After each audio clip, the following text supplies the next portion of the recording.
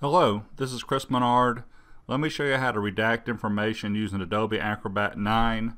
I'll end up doing a video in the middle of December of the latest version of Adobe Acrobat.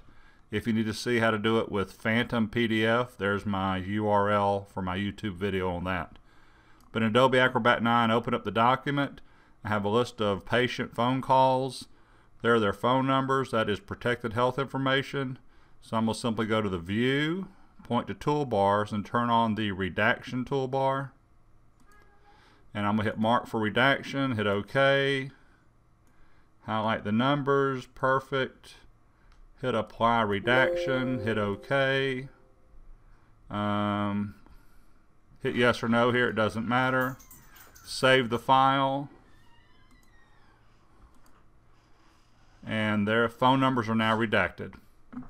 If you end up with a box that's black over here instead of gray, that's okay too. Thanks.